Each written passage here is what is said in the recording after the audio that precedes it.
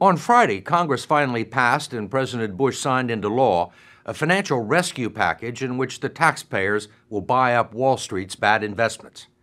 The numbers are staggering, but they don't begin to explain the greed and incompetence that created this mess. It began with a terrible bet that was magnified by reckless borrowing, complex securities, and a vast, unregulated shadow market worth nearly $60 trillion that hid the risks until it was too late to do anything about them. And it's far from being over. It started out 16 months ago as a mortgage crisis. Then it slowly evolved into a credit crisis. Now it's something entirely different and much more serious. What kind of a crisis is it today? This is a full-blown financial storm, and one that comes around perhaps one every 50 or 100 years. This is the real thing. Jim Grant is the editor of Grant's Interest Rate Observer and one of the country's foremost experts on credit markets.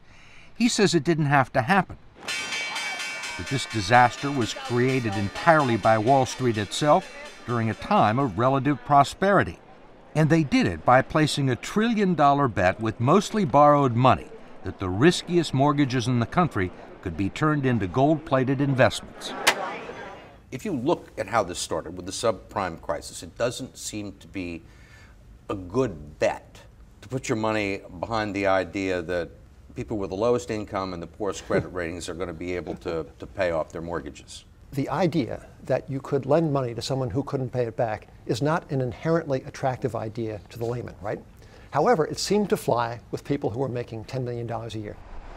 With clients clamoring for safe investments with above-average return, the big Wall Street investment houses bought up millions of the least dependable mortgages, chopped them up into tiny bits and pieces, and repackaged them as exotic investment securities that hardly anyone could understand. This is actually the security. This is the selling document for the security. We looked at one of them with Frank Partnoy, a former derivatives broker and corporate securities attorney who now teaches law at the University of San Diego. It's hundreds and hundreds of pages of very small print with a lot of detail here. Think anybody ever read this stuff? I doubt very many people read it. These complex financial instruments were actually designed by mathematicians and physicists who used algorithms and computer models to reconstitute the unreliable loans in ways that were supposed to eliminate most of the risk. Obviously, they turned out to be wrong. Why?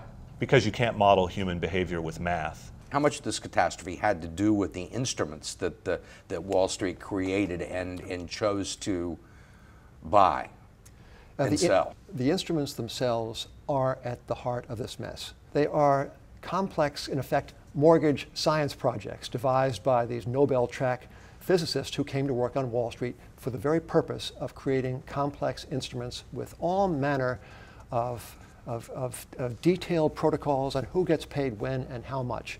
And the complexity of these structures is at the very center of the crisis of credit today. People don't know what they're made up of, how they're going to behave. Right. But it didn't stop the rating agencies like Standard & Poor's and Moody's from certifying the dodgy securities investment grade, and it didn't stop Wall Street from making billions selling them to banks, pension funds, and other institutional investors all over the world. But that was just the beginning of the crisis. What most people outside of Wall Street and Washington don't know is that a lot of the people who bought these risky mortgage securities also went out and bought even more arcane investments that Wall Street was peddling, called credit default swaps. And they've turned out to be a much bigger problem. They are private and largely undisclosed contracts that mortgage investors entered into to protect themselves in case their investments went bad. Part of a huge unregulated market that's multiplied the losses. They've already helped bring down 3 of the biggest firms on Wall Street and threaten the ones that are left. But before your eyes glaze over, Michael Greenberger, a law professor at the University of Maryland and a former director of trading and markets for the Commodities Futures Trading Commission, says they're much simpler than they sound. What is a credit default swap? A credit default swap is a contract between two people, one of whom is giving insurance to the other that he will be paid in the event that a financial institution or a financial instrument fails. So it's an insurance contract? It is an insurance contract, but they've been very careful not to call it that, because if it were insurance, it would be regulated.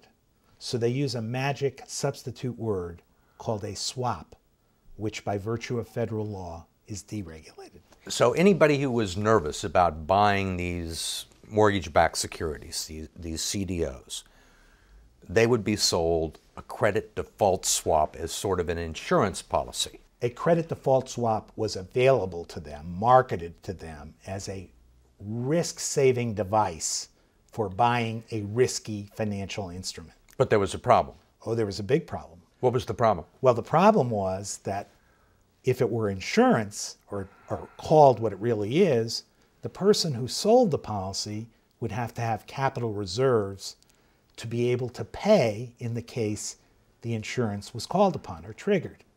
But because it was a swap and not insurance, there was no requirement that adequate capital reserves be put to the side. Now, who was selling these credit default swaps? Bear Stearns was selling them, Lehman Brothers was selling them, AIG was selling them. You know, the names we hear that are in trouble, Citigroup was selling them. These investment banks were not only selling the securities that turned out to be terrible investments, they were selling insurance on them? Well, it made it easier to sell the terrible investments if you could convince the buyer that not only were they going to get the investment, but insurance. But when homeowners began defaulting on their mortgages and Wall Street's high-risk mortgage-backed securities also began to fail, the big investment houses and insurance companies who sold the credit default swaps hadn't set aside the money they needed to pay off all the insurance contracts they'd written. Bear Stearns was the first to go under, selling itself to J.P. Morgan for pennies on the dollar. Then Lehman Brothers declared bankruptcy. And when AIG, the nation's largest insurer, couldn't cover its bad debts, the government stepped in with an $85 billion rescue. What role did the credit default swaps play in this financial disaster? They were the centerpiece, really. That's why the banks lost all the money. They lost all the money based on those side bets, based on the mortgages. How big is the market for credit default swaps?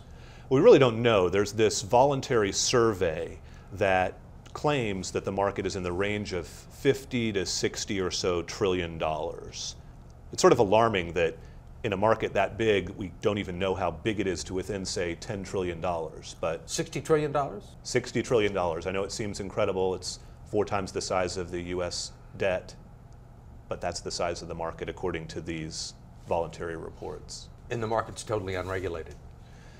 And this market is almost entirely unregulated. The result is a huge shadow market that may control our financial destiny, and yet the details of these private insurance contracts are hidden from the public, from stockholders, and from federal regulators. No one knows what they cover, who owns them, or whether or not they have the money to pay them off. One of the few sources of information is the International Swaps and Derivatives Association, a trade organization made up of the largest financial institutions in the world. Many of them are the very same companies that created the vast shadow market, lobbied to keep it unregulated, and are now drowning there because of unanticipated risks. The CEO, Robert Pickle, says there's nothing wrong with credit default swaps. The problem was the underlying mortgage securities. Well, there's clearly something wrong with the system if all of these leveraged bets, hidden leveraged bets, caused a collapse in the financial system. It is something that we all need to look at and learn lessons from, and we all need to work together to understand that in the future and design a structure in the future that works more effectively. Yeah, my point is the people that made these mistakes are the people you represent in your organization, and many of them sit on the board. Mm-hmm. I mean, if they didn't get it right, who would? These people understand the nature of these products. They understand the risks that they're getting. They didn't, or they wouldn't have bought them. They wouldn't have used them. These are very useful transactions, and if people do understand the nature of the risks that they're entering into. Well, if they're so useful, how come they brought down the financial system? Because perhaps they didn't understand the underlying risk, and nobody really saw the effects that were going to flow through from the subprime lending situation. That chapter is not over, and there is much suspense and fear on Wall Street that there are other big losses out there that have yet to be disclosed. They already dwarf what's been lost on those original risky mortgages. As bad as the mortgage crisis has been, 94% of all Americans are still paying off their loans. The problem is, Wall Street placed its huge bets and side bets with all those fancy securities on the 6% who are not. We wouldn't be in any of this trouble right now if we had just had underlying investments in mortgages. We wouldn't be in any trouble right now. It's all the side bets.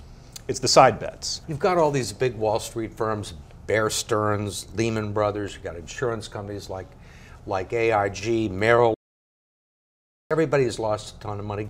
They're supposed to be the smartest investors in the world, and they did it themselves. They did it all on their own. That's the most incredible thing about this crisis, is that they pushed the button themselves. They blew themselves up. Now, how much of this was just incompetence on the part of Wall Street, the people who ran it? The truth is that on Wall Street, a lot of people just weren't very good at their jobs. It's as simple as that. These people were being paid $50 to $100 million a year. Some of them, the guys that were running the places. There is no defending a trainee making $45,000 a year would have had the common sense not to bet the firm on mortgage contraptions that no one in the firm actually understood. That is not a deep point to comprehend. Somehow, through, I will call it a criminal neglect and incompetence, the people at the top of these firms chose to look away, to take more risk, to enrich themselves, and to put the shareholders, and indeed the country itself, ultimately the country's economy, at risk. And it is truly not only a shame, it's a crime.